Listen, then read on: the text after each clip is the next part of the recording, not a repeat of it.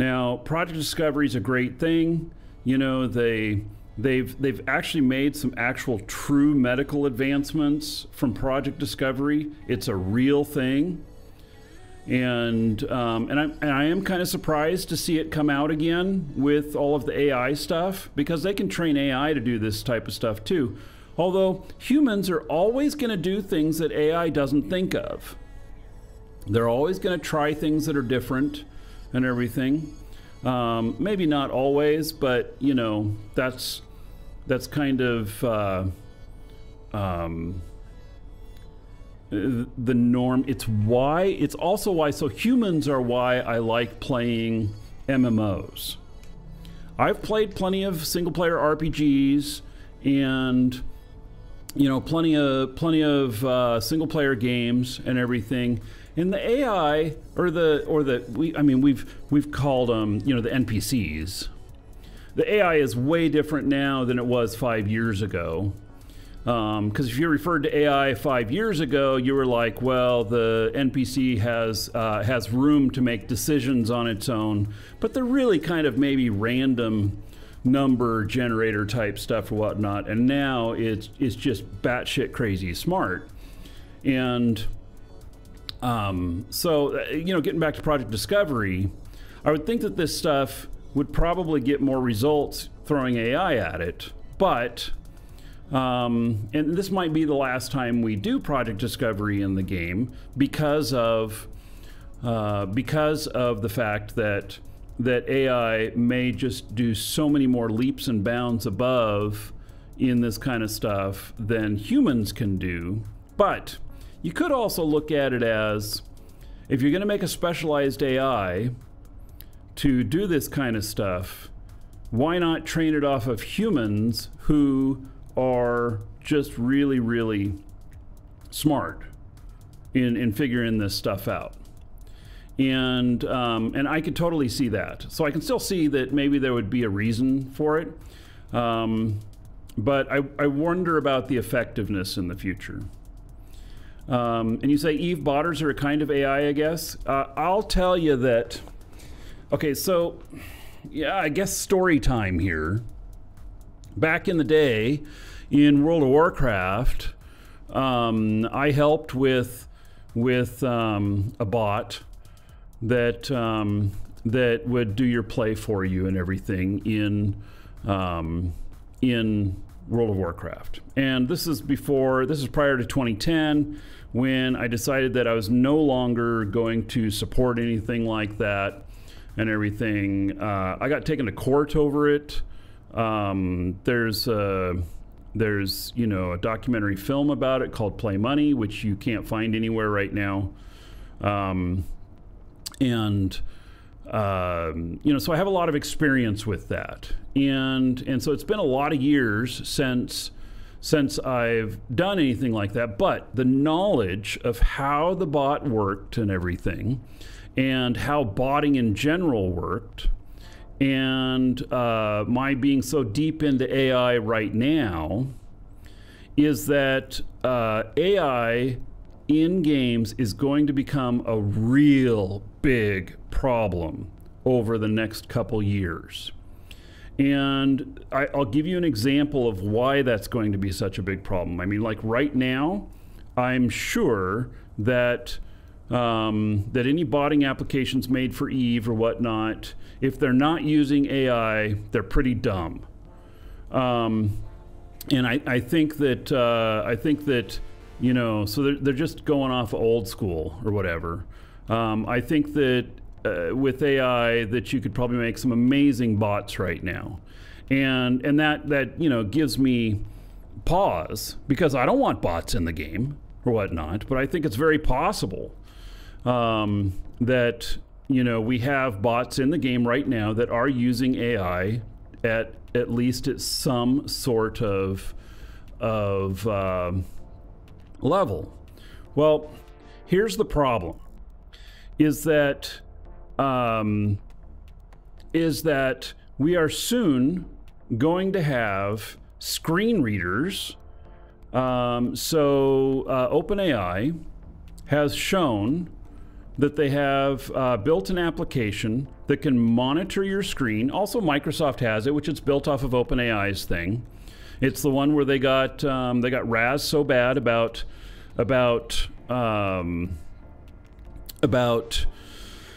the personal security and everything, because it was even going to see you doing your banking and all of that, and it was going to keep this thing that was like a recall history so that you could bring back up anything later. Well, the problem is that how do you filter out that sensitive information? And I think that they just have to rethink that idea, because the problem is that anybody gets into your repository of that information, and then you are just screwed, because it's got all your shit, everything. It knows how to log into your password, application. It knows how you generate passwords. It knows, all of your stuff, and it's just way too powerful to destroy somebody. But we do have coming out for PC sometime this year, for people who are paid with ChatGPT, there will be a screen reading application that will, in fact, allow you to run it. And now it doesn't in the first iteration do any actions for you, but in future iterations, it most likely will. And so you would be able to train it off of your play in the game, and then it possibly could react like you do, and it will become a mirror of you. So that right there is something that is very, very disturbing, and it's not just for Eve, it's for all games that are online. And so how are we going to combat this? I really hope that CCP has been putting a lot of effort into the detection of stuff like this and how to eliminate it. Because, we're taking the threat scale of, of botters in game from, like right now we see it as like, okay, it's a 7 or 8 out of 10. On how harmful it is to the game. Well, we're going to take it now to a scale of, instead of 1 to 10, 1 to 100. And then we're going to be 70 or 80 out of 100. But we're talking of a jump in scale here that it's literally going to be at minimum 10 times worse. And so this is going to be a big issue for all video games. It's an issue for websites and everything. The number of attacks that are thrown at our website has gone up greatly, and the number of and the things that are being tried has gone up greatly. And the problem is that the AI can look so human that it's, almost impossible to detect. And so really maybe it has to switch from, detecting whether it's a script or whether it's AI to detecting whether or not it's a threat. But does that help you in Eve? Just detecting whether or not it's a threat? I don't think so. Because the threat to you as a player is normal play from other players. And so there's also another thing that was used quite commonly in the 2000s for detection of and this is a really simple method for detection of people who are cheating in game. And really, that was doing a statistical analysis of the actions that they're taking and whether or not they fall into like the top 0.1% of successful actions in whatever area, shooting other players or mining or whatever. And then and then having a GM go and look at them and then talk to them and see if they respond. If they don't respond, then they boot them for being a bot. And so, you know, the same thing as like an aimbot or whatnot that lets you see through walls and know where to shoot and stuff like that. Statistically, they get too high. And this is why people like Summit 1G and Dakotas, who are just amazing at first-person shooter games, why they get their accounts banned from time to time in an auto ban, because they're achieving such high level of success. I know both of those guys personally, and they're not cheating. They are just incredibly skilled athletes, so to say. They are incredibly skilled, and but they have the problem of getting popped, getting a ban, you know, because they are so successful, and so that even happens to this day. So this method is probably even still used to this day, but you know, so then you build into your AI bot that, okay, it doesn't always have success. So let's give it more of a good human level success. So let's give it a 90% success to where it's still able to be profitable for you, instead of being that top 10th of 1% where you're insanely profitable and going, you know, and it'll last longer. Well, I mean, I feel like a little bit talking about this stuff that I'm like giving advice on how to develop a bot, and that's not at all what my intention is. I'm really talking about fears here, and because this stuff's coming, whether we like it or not, this stuff is coming into the game. And so if you're gonna bot, why play? Well, so here's the answer. Like, so I lose a paladin here, and I need to replace it. Okay, so I can do a couple of things. One, I might already have the money in the game. Or two, I go out and I work with another ship and I work on it until I'm able to get you know, enough money to buy this ship that I want to fly personally. Or I go and buy Plex or whatever, and then I sell it in game, and then I buy that. So that's kind of the three things. Well, if I can add a fourth option, which is let my bot run a ship until I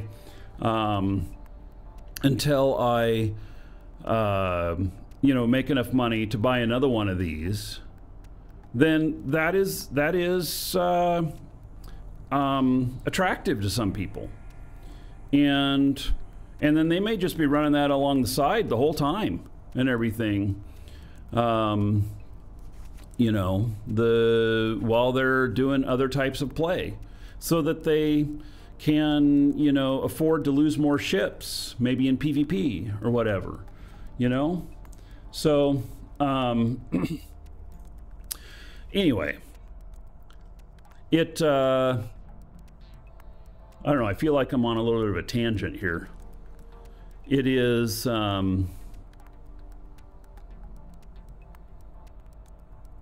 it's something we're all going to have to deal with, and it's going to hit at any point over the next 2 years. Like, really, something could release tomorrow that makes this a real problem, and it has the power to destroy games. Like, let me just give you another example. What if AI is smart enough to become an active guild member, or I mean court member, and get trusted? And so what if there was an AI character that was able to gain so much trust that they gained roles in a corporation where they had access to stuff? And then that was the whole thing. So they let the AI play for 6 months, building trust and everything. And then they gank, or they don't gank, they steal everything from the corp once they've got that.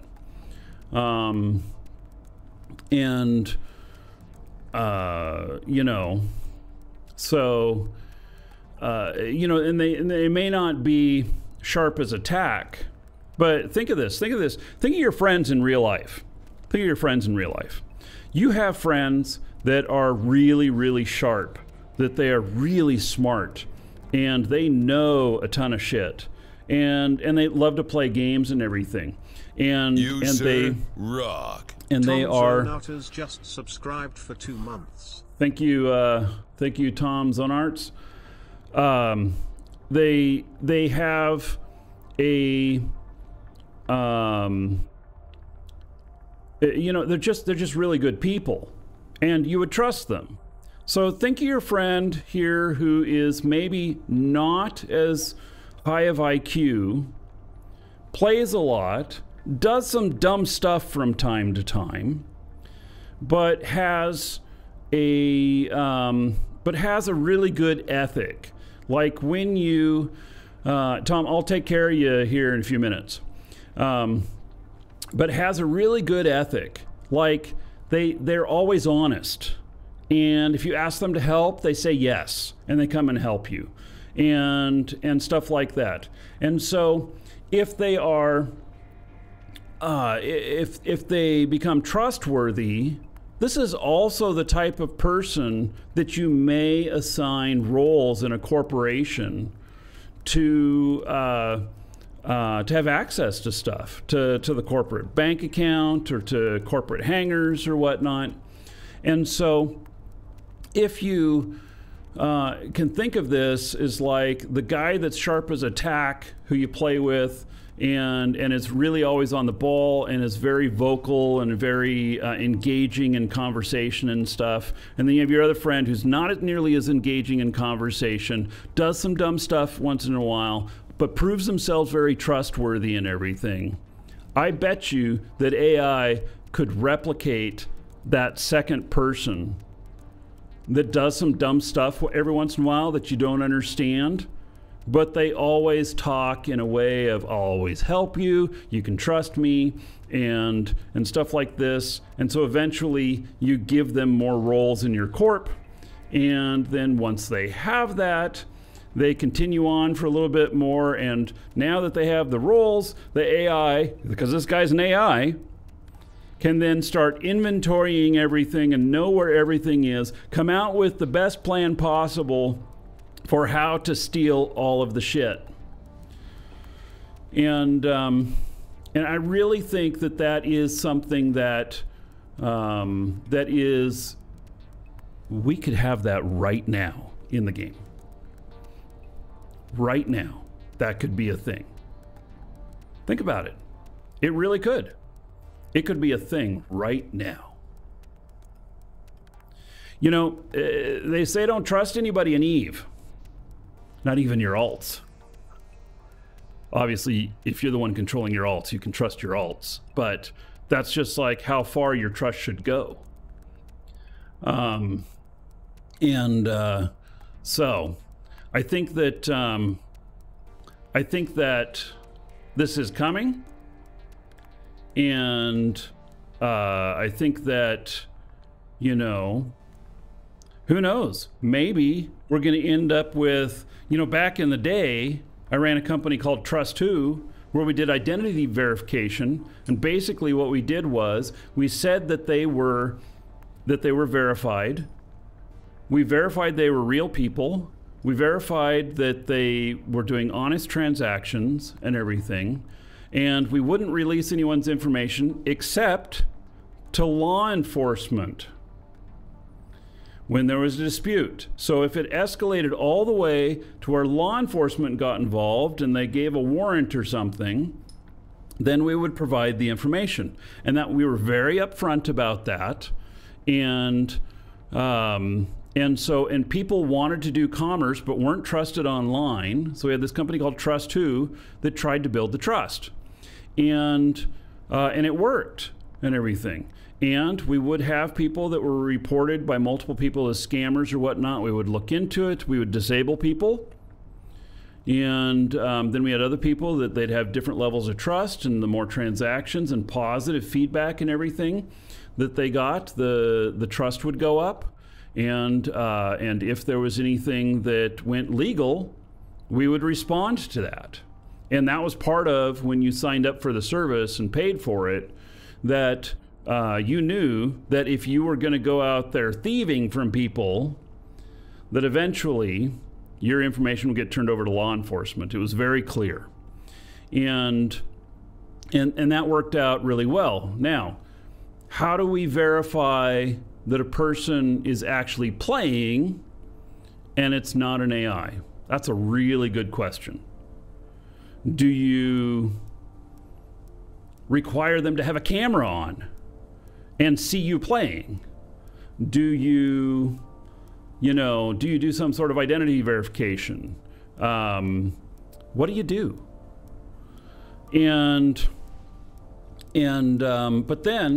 But then, even if, okay, so let's say that you go as far as saying, okay, you have to have a camera on yourself while you're playing all the time that can see your keyboard and see your face or whatever, some shit like that. Well, I could make, with AI, we can probably soon make video of someone replicating all the actions as they happen. I don't think it's that far off.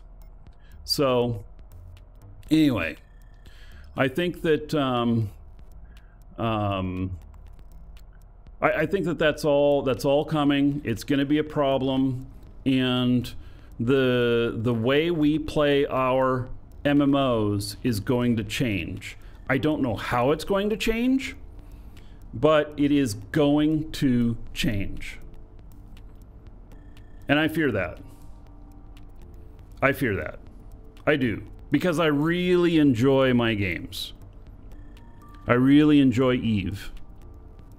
And this kind of technology can come out and destroy communities.